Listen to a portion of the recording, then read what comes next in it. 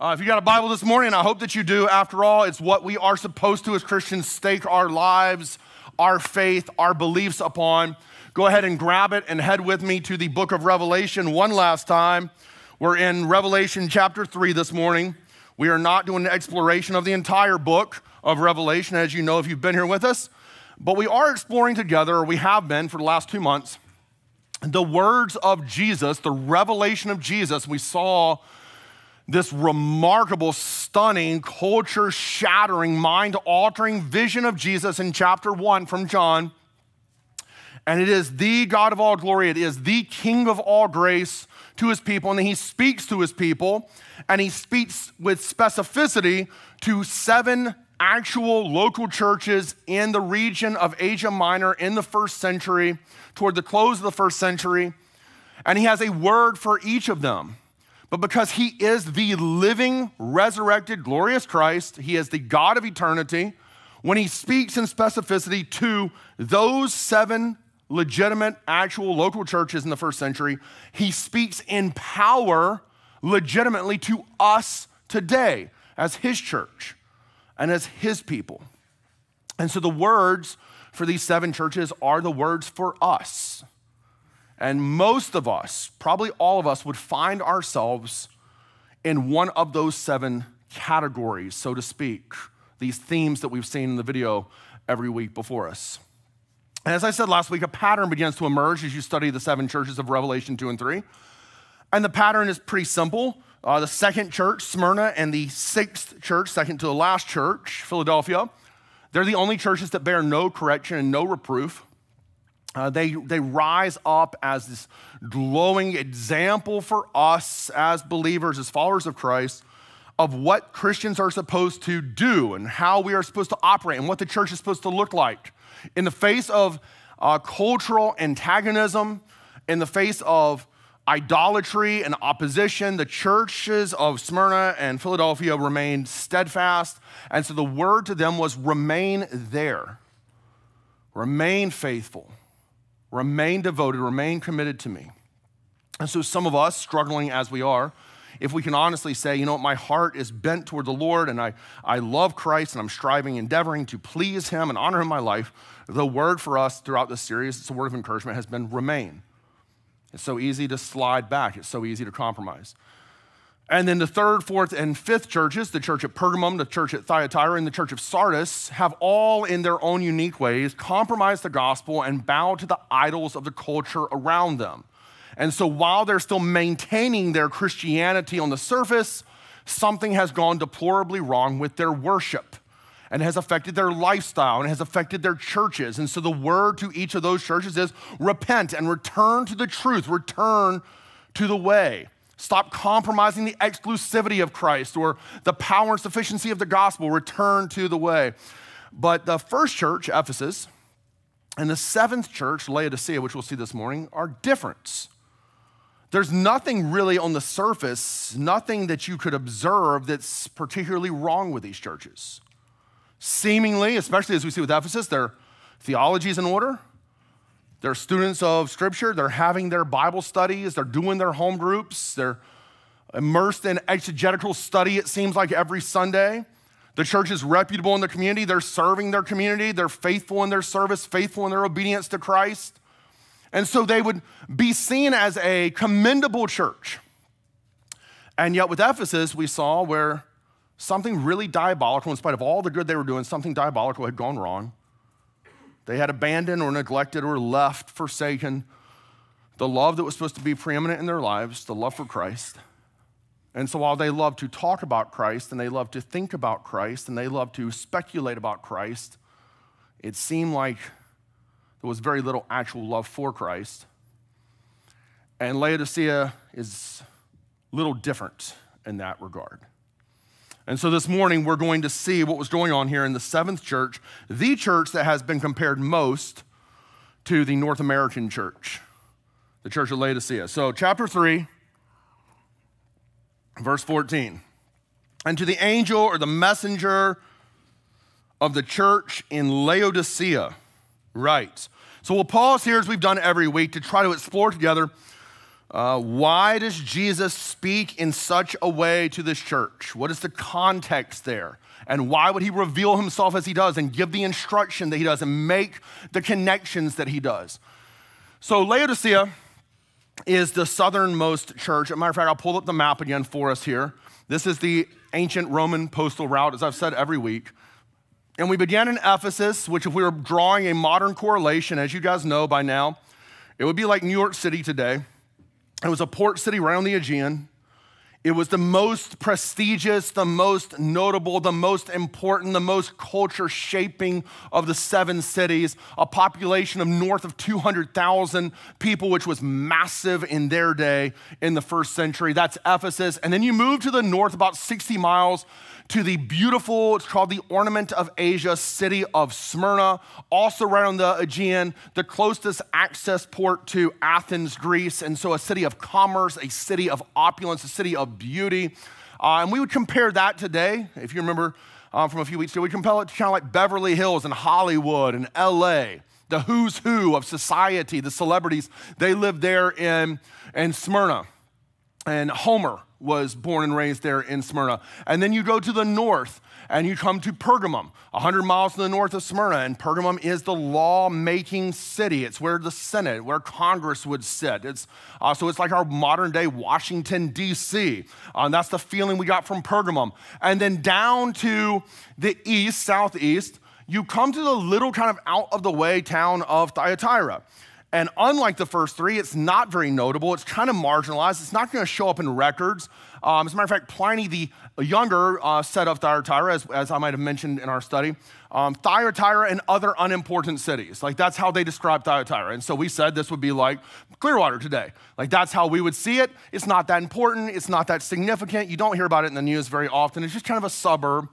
And then down to Sardis we came, and Sardis was, in the first century, Sin City. That's how it was seen by this really deplorable culture. And so it'd be like Las Vegas today, very massive, very influential city. And then 27 miles to the southeast is Philadelphia. And Philadelphia is in some ways like Thyatira, a little bit larger, a little more significant. And so the modern equivalent in my mind would be like St. Augustine over on our other coast, where people go there to visit, and it holds some level of importance, but it's not a New York City or a Los Angeles. And then down here to the south, in the beautiful, stunning Lycos River Valley, on the cusp of the mountains, is Laodicea. And Laodicea, if we had to put it in a modern context, it would be potentially like Denver, probably. It was a banking center. It was incredibly commercial, incredibly wealthy. And the reason for its wealth was really threefold. One is that it is the banking center of the entire region. And so it has massive amounts of monetary goods kept there in Laodicea. A second reason for this is many of the notable, prestigious physicians of the first century made their home in Laodicea. They had a god, we'll get to in a second, Main, who they worshiped, who was a healer god, a delivering god. And so for them, these physicians would gravitate, and they had produced an eye salve that was known across the entire Roman Empire for treating ailments of the eye. And so they're known for this and other medical advancements and achievements. And then a third reason for this is they're a leading export, much like Thyatira, of textiles. But they were a leader in this really luxurious black wool that the sheep in their region that they would tend to and groom would produce annually. And so they would make these really, really beautiful, really soft wool garments of all black that many of the nobility and celebrities of their day would wear. And so that is Laodicea. Now, that's not enough. You gotta have an export means for the banking center and the medical advancements and the textile industry, and they did. Laodicea was situated strategically right on the primary road. If you know anything about the topography of Asia Minor, it is extremely hilly, very mountainous, and you had to navigate by road. And the road that connected Ephesus to the interior all the way to Antioch and beyond ran directly through the center of the city of Laodicea. As a matter of fact, if you travel to Laodicea today, it's been destroyed since the 4th century due to earthquakes, but you can still see this. This is the road leading into the interior, so that would be the mountains in Antioch to the east, And if you were to turn around from this road and face west, 100 miles removed from this road, you would arrive upon Ephesus. So if you were traveling from Ephesus to the east or from the east to Ephesus and to the Aegean and beyond, you had to pass through Laodicea. And so it became this incredible, reputable, important town of industry and commerce and opulence and monetary gains. The leading god of, if you study the history of Laodicea, they were kind of an anarchist society. Maybe that's why they've been compared to modern North America. So they paid a loose allegiance to the emperor and kind of loose devotion to the gods and goddesses of the Greco-Roman world. But their primary allegiance was to Maine. And this was a Phrygian god, a barbaric god.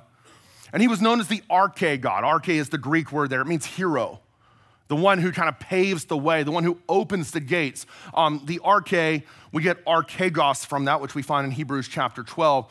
But I've talked about this before, but the Arche was the one who would go out in front of the army, the mighty man, the strong man, the representative of the king, who would go out in front of the army and he would fight the strong man, the Arche from the opposing army. And whichever Arche, whichever victor, hero, conqueror, deliverer won, secured liberation for their army and also caused the opposing army to have to submit to their king and to their kingdom and to come under their reign. And so that's the Arche, and that's Maine for them. He is known as the delivering God. He is known as the hero God. He's known as the God of completion, the God of healing, the God of protection.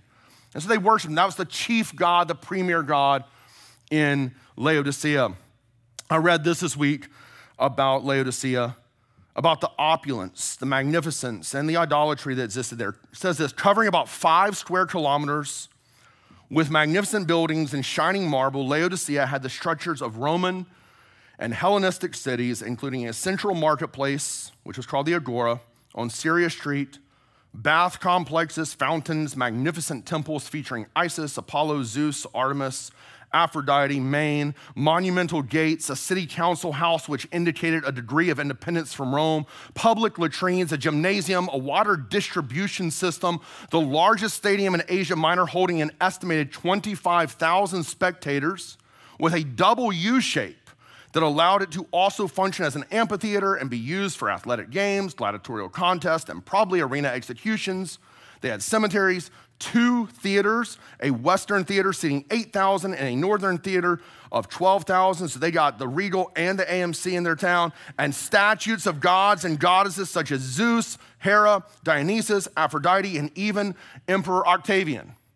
So this is Laodicea. This gives us a picture of the financial, cultural, spiritual climates of this last city that's mentioned here. And the believers in Laodicea have begun to buy in to the mentality that we need to keep up with whatever's going on. We need to be wealthy. We need to lack nothing. We need the newest of new. We need to go to the gladiatorial games, and we need to purchase the tickets to the theater, and we need to buy in. Even though we're still worshiping Jesus, we just need to buy into the worship of the culture around us. And so we hear Jesus, in the same fashion that he's addressed the other 6 churches, address Laodicea this way. To the angel of the church of Laodicea, write this: the words of the Amen. Now, we're very familiar with that word. It's translated here in the New Testament in English for us. Amen, translated Amen, especially if you grew up Baptist, because we were like, at the conclusion of every prayer, it was Amen, or somebody said something in church that we really liked, especially if it was like politically motivated. We're like, amen to that, right? And so that's just kind of, it's a way, it's literally, amen means that is true. That separates fact from fiction, like that's true.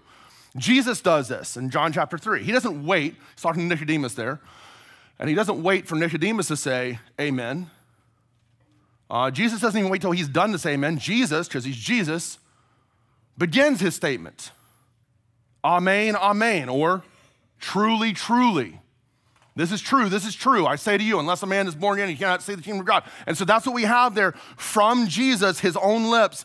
And now he comes into this passage and he says, I know the speculation. I know the worship that goes on. I know that you might be tempted as the church to see me as one of many gods. I am the Amen. I am the true. But it carried with it more than just the idea of fact over fiction. Amen carries with it the idea of completion, a finished work. So I've got, you guys know this, most of you. I've got 3 kids. Spurgeon, my oldest, is 9, by far the sweetest. And I would say by far the godliest, but the other 2 are not godly at all. So he's just the only one who's godly. Loves Jesus, great little kid. Love my other 2 pagans as well, but like he is awesome. But he has no drive. He's just sweet, romantic, awesome, no drive. And so he loves Legos. And so we got him some Lego sets for Christmas, and then his birthday's in January, so we got him more Lego sets for his birthday. So he got this magnificent little like a phoenix character that you build up out of, I don't know, thousands of pieces of Legos. And typically I help him with those. And then he got for his birthday a couple Lego sets, and one of them was this magnificent ship, like pirate ship that he's supposed to build. And it's been a month and a half since his birthday, or a month since his birthday. It's been a couple months now since Christmas. Both of them are started. Neither of them are anywhere close to completion. There's laying in pieces and fragments, because at some point in time, the excitement gave way to difficulty. And for my little, sweet, uninspired boy, he was like, you know what? I think I'm going to shelf this for something else. And so the Phoenix has been sitting there in his closet for a while, and the ship has been sitting on our dining room table for a month. And his mother, my wife, will say, are you ever going to finish this? Are you ever going to get this done? He's like, yeah, I will. And she's like, well, get it done right now. He's like, no, it's going to take forever. Like, I don't want to do that. And then I'll come in, I'll be like, hey, look, I'll help you with it. Like, this will be fun. We'll build it like we have built stuff in the past. He's like, no, I don't want to do that. Because in his mind, I know it's become arduous. It's become difficult. And that's life. There's so many things, I mean, like, especially here in America, like where we have 13-second mindset of entertainment, where we're like, oh, that sounds awesome. That sounds amazing. I'm going to buy that, or I'm going to do that, or I'm going to engage in that because that will be exciting and that will be fun. And we're really, really good. I mean, humanity's always been really good at starting stuff. We struggle more to complete, especially when the path becomes arduous and difficult. And so, what do we find in Jesus? And you guys know this. We find in Jesus one who, for the joy set before him, endured the cross. And he completed the work that he began. And that's the idea of the Amen. And he follows it up here by saying the faithful and the aletheos. And we talked about aletheos last week, but Amen separates fact from fiction. Aletheos separates the fraudulent from the authentic. So he says, as I am true, I am the revelation of God, I am the faithful witness, and I'm authentic. But not only that, then he says this, the words of the Amen, the faithful and true witness, the beginning of God's creation. And some of us are like, oh, hold on just a second. That kind of throws me off because Jesus didn't really have a beginning. It's not what it's talking about. It's not chronological, this word here. The Greek word for beginning here carries with it the idea of rank or preeminence or prestige more than origin, far more than origin. And so he's saying, this is the most prestigious one from the very start. This is the preeminent one, the prestigious one. And the Greek word used here in the text, if you have a Greek New Testament, you can look it up for yourself, is the Greek word arche.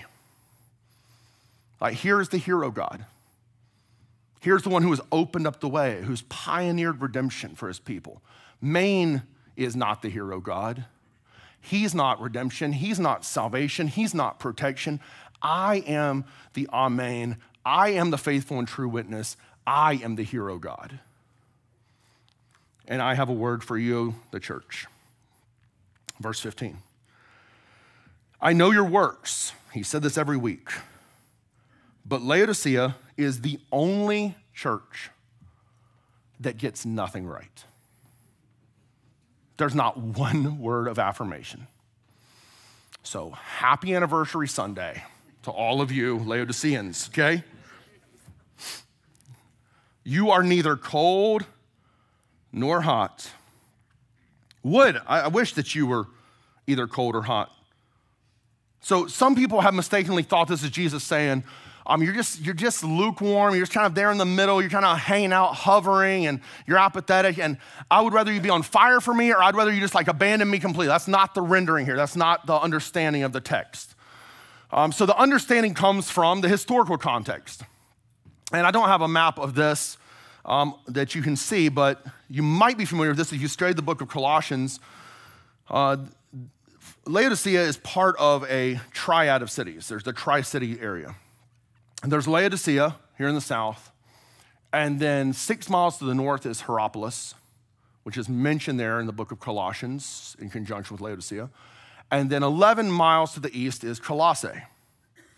And so Colossae is famed. It's known for many things, but one of the things it's famous for is its year-long, constant, refreshing springs that would flow down from the mountains and replenish the area, and the people had this magnificent, readied source of fresh water at their disposal all year long, crystal clear, ice cold. So that's 11 miles to the east. 6 miles to the north is Hierapolis. Hierapolis has these bubbling hot springs that were seen as medicinal. So if you had aches and ailments, you would go to Hierapolis and you would soak there in the hot springs. And so both Colossae and Hierapolis, 2 of these 3 tri-cities, had a notable source of replenishing, substantive water. There was one, for all of its opulence and all of its grandeur and its strategic location, there was one massive flaw for the city of Laodicea. They had absolutely no source of fresh water. And so they built this ancient aqueduct system. These pipes, you can still see it today if you were to travel to the city of Laodicea. These piping systems, 11 miles to the east, to the fresh springs of Colossae that would channel this water from Colossae into the city of Laodicea. But as you can imagine, and they quickly found out, the soil itself and even the pipes they had used were just full of minerals. And so as the water would be transported, not only would it lose its fresh and its cold quality, but when it exited, it was rank. It was brackish. It was tepid. Historians recorded that when you would take it and you try to boil away the impurities, it would just smell up your entire home.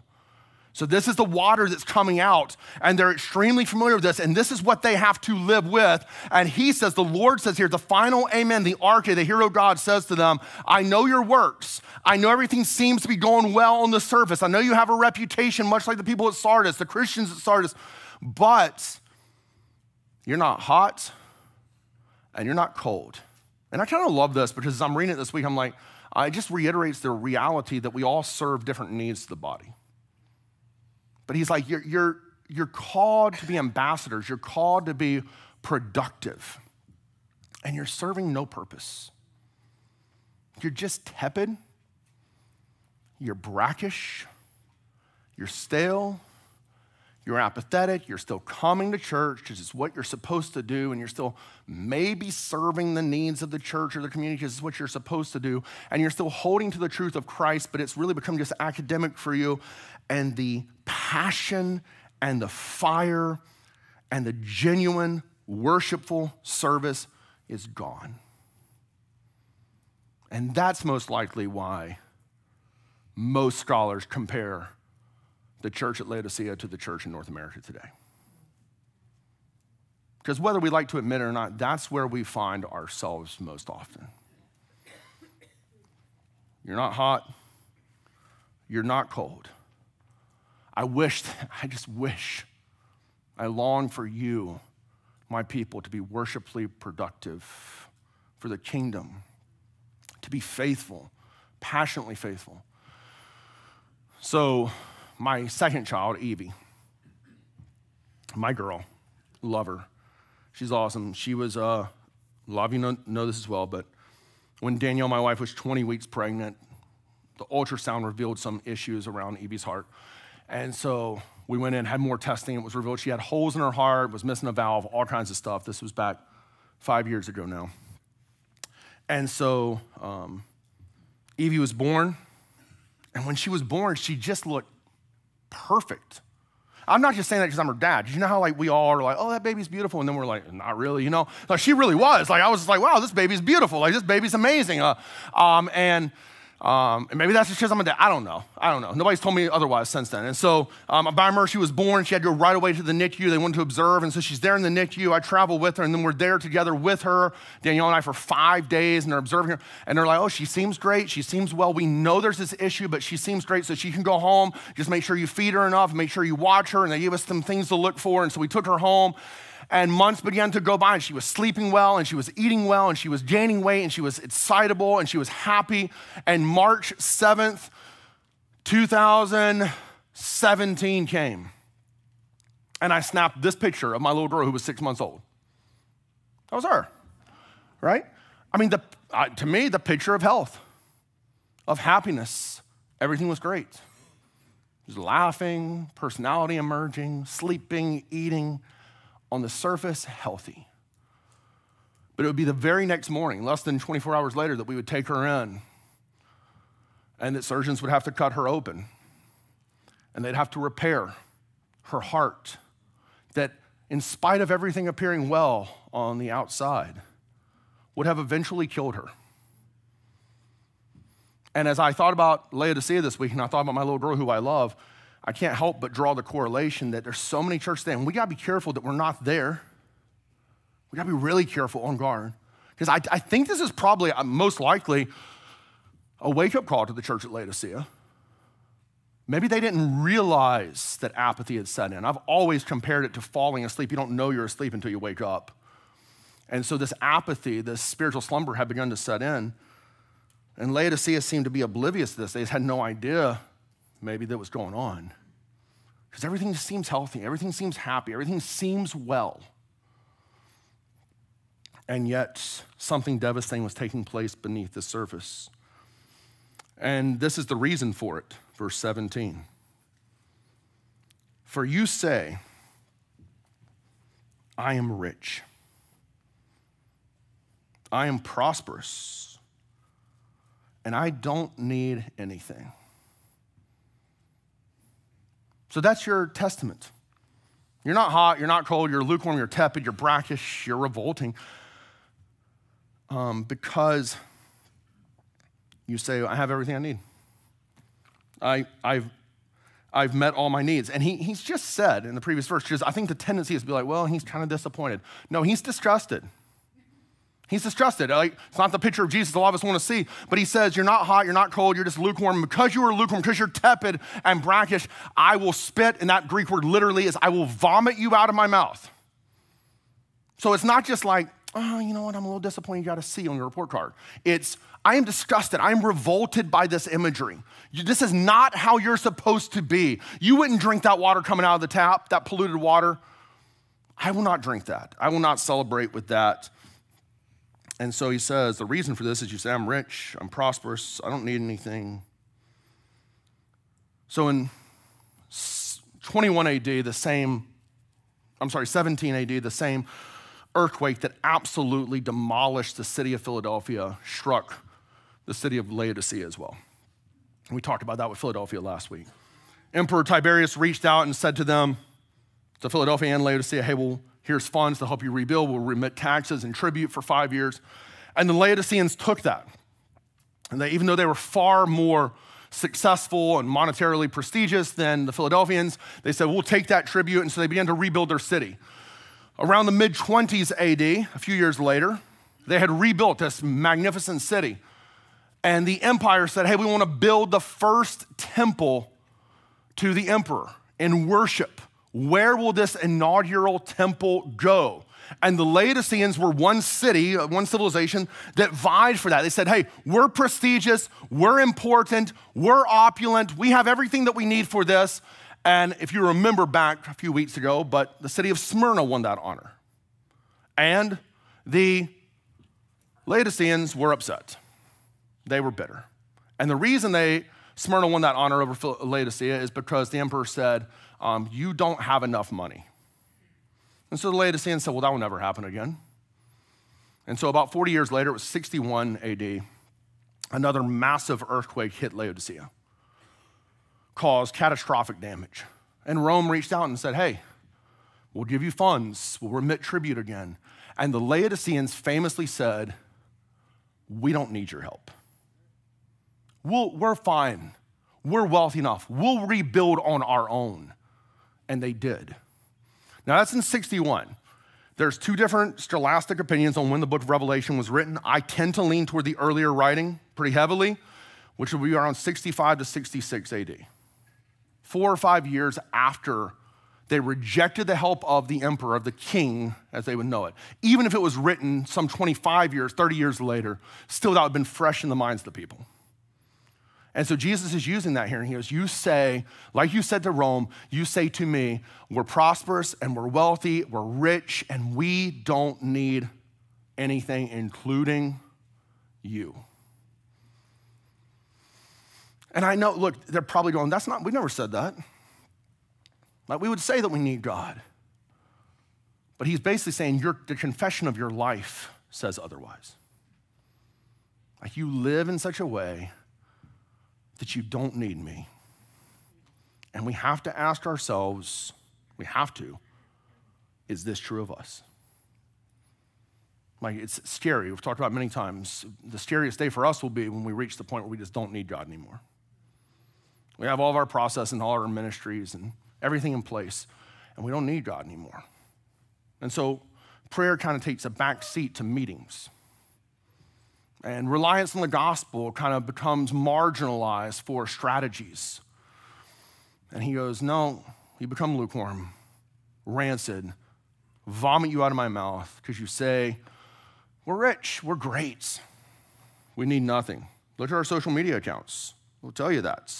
And then he says this, not realizing that you are. So you say, I don't need anything, and we're prosperous and rich, and you don't realize that you are wretched. The word literally means in pain, that you're suffering. So you're like, we're well. We got the medical center right here. Like, everything's great. And he's like, no.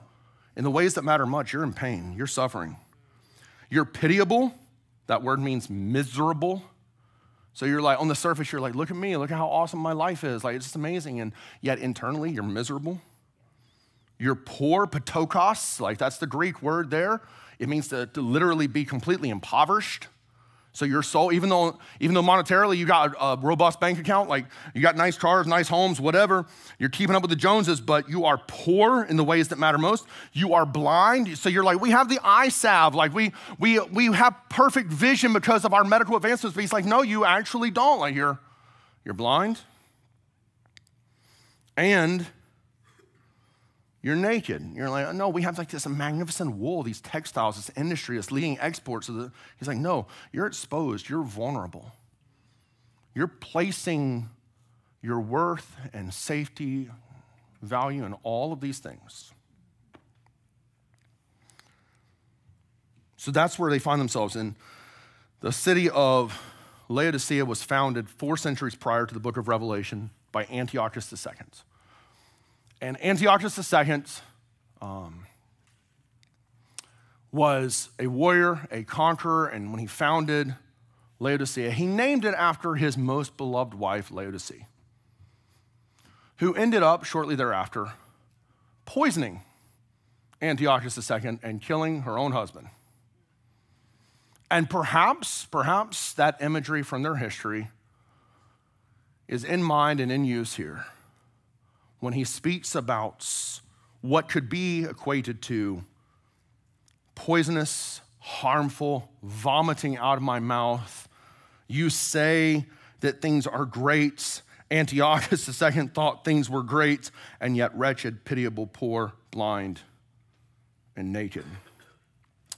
So a few weeks ago, I flew up to North Georgia for just a couple of days, and I went over to Tampa International, and Danielle my wife always kind of like jokes around and makes fun of me because I just like to show up super early. I'm always scared of missing the flight, and so that day, same thing, I showed up early, and so I had plenty of time to get my coffee and go to the restroom, so I went into the restroom, I sat down and, doing what you do in restrooms, and so I'm there, I'm on my phone like we do, and just kind of whatever, and someone walks into the stall right next to me, sits down, and I have a philosophy.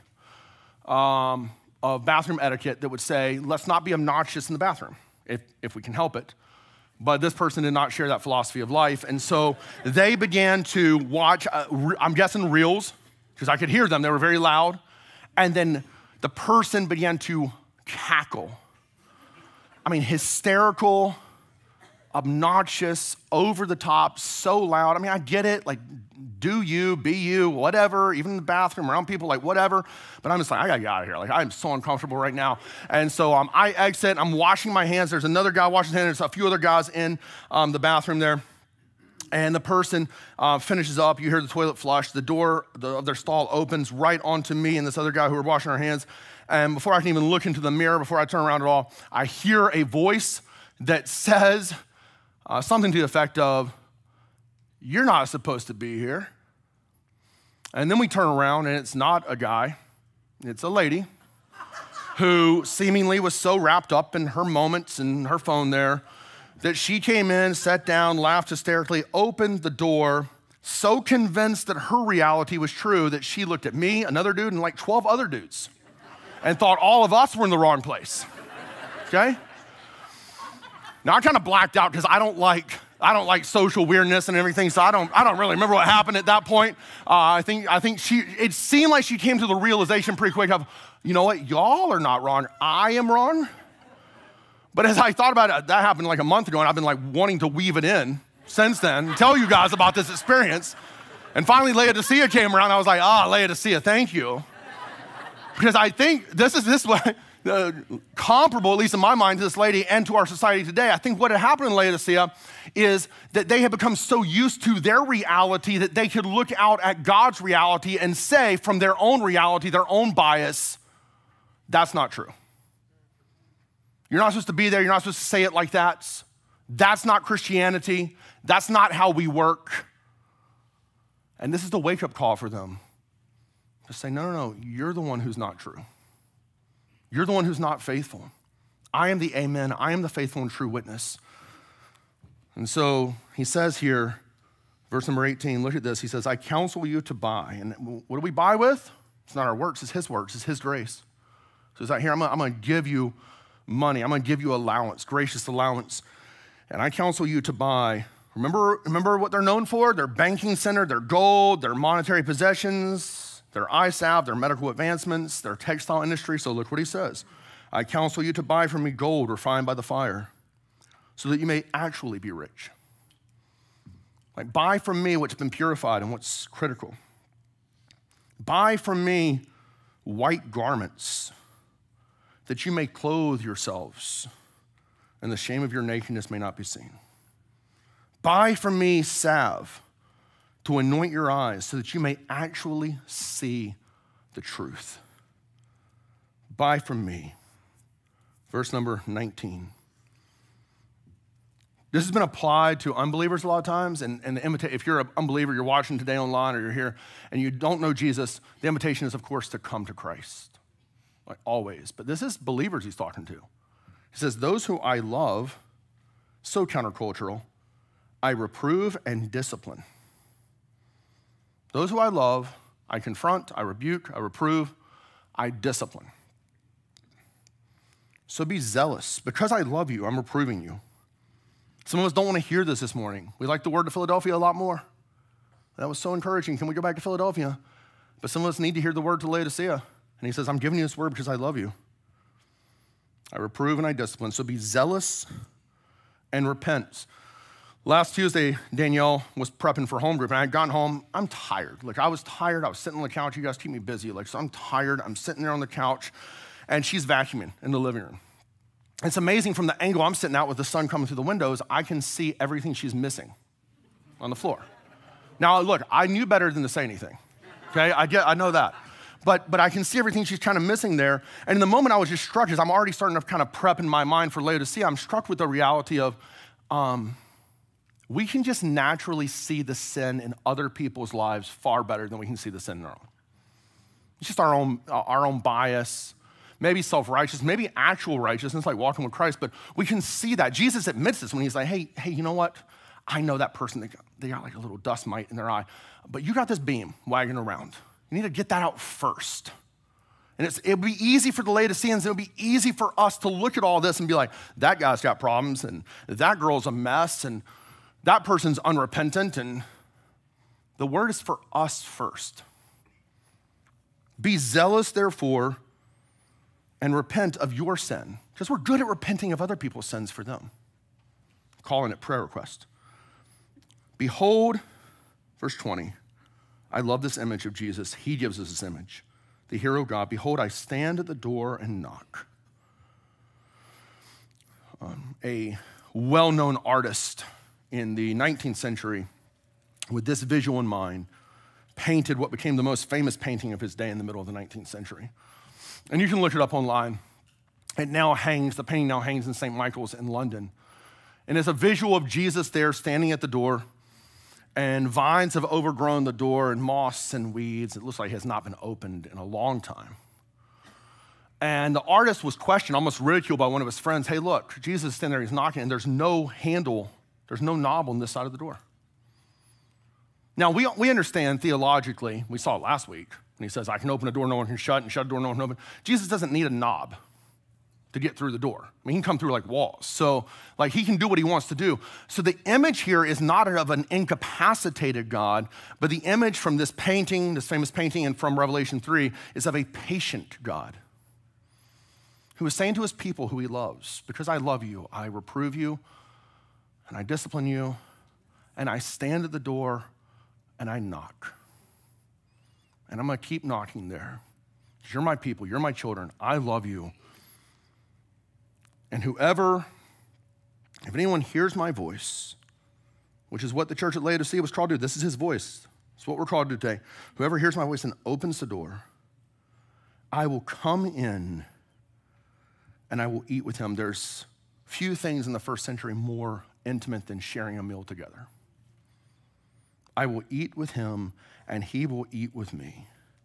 And so renewed communion is what he's saying here. You've drifted. You become apathetic, you become brackish, you become repulsive, you become rancid.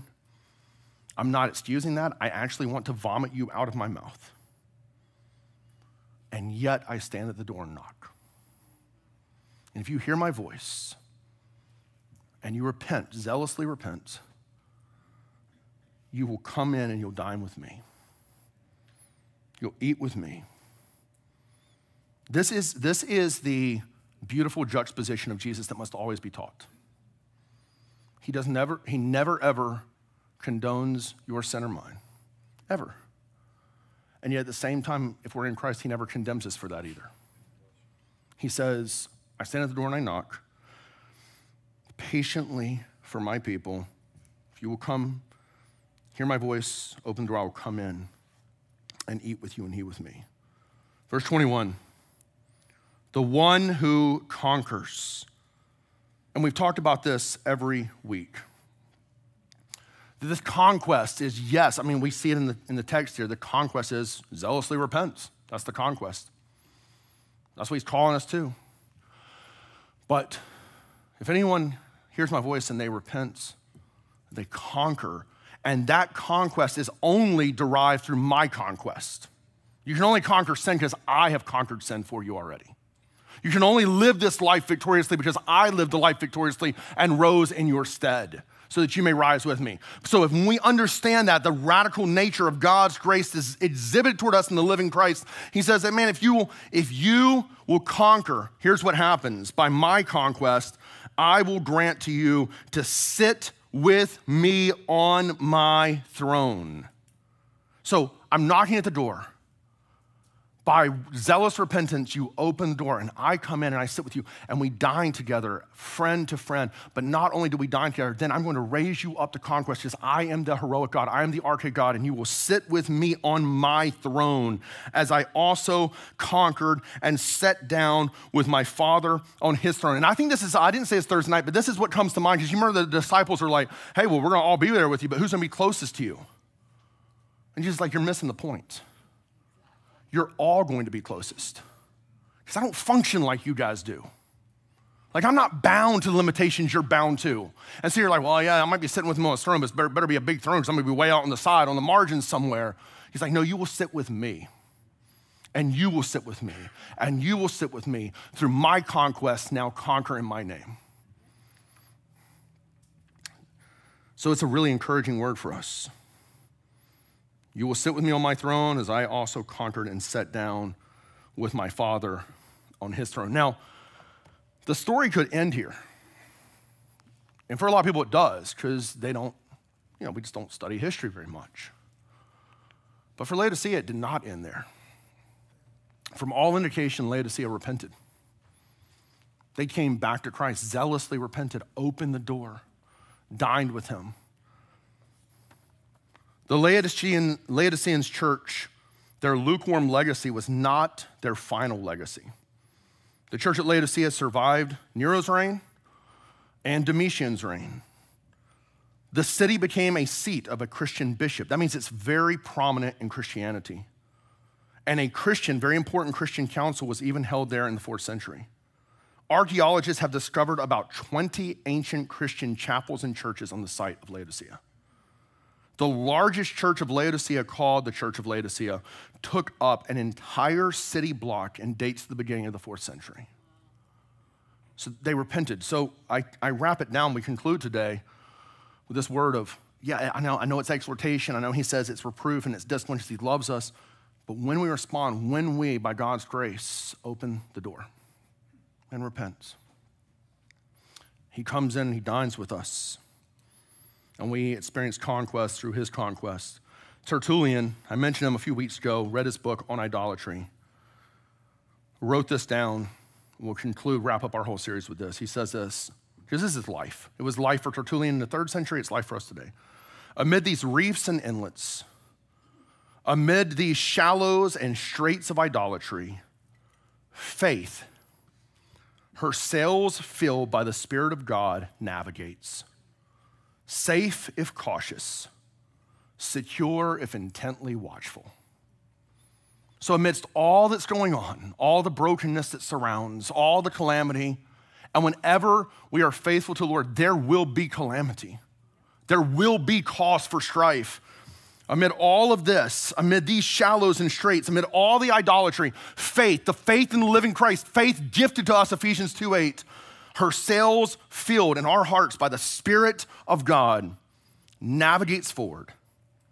We are safe, not physically safe, we get that, but our souls are safe, preserved and protected, if cautious, secure forever, if intently watchful. That's the word to the 7 churches. That's the word to us here in the 21st century. Let's pray.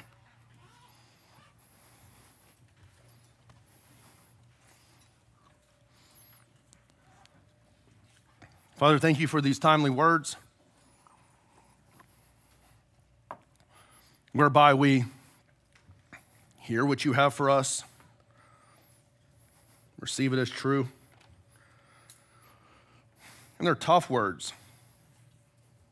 They're tough words if we've gone astray. They're tough words if we're apathetic. They're tough words in our cultural climate today. Tough words for our souls to hear. And that's why you say again and again as you conclude here, those who have ears to hear, by my Spirit and my mercy, let them hear. And may we have ears to hear. And may we be rattled from our complacency and our apathy, our stagnancy, the lukewarm aura in which we exist. May we be a passionate people for you. I understand that's going to look different for all of us, but in the ways in which it's going to look the same, it's going to be beautiful. And so, Father, make us, by your Spirit, a people who conquer, who open the door when you knock, who repent zealously, so that we may dine with you, commune with you, fellowship with you, and live in your conquest.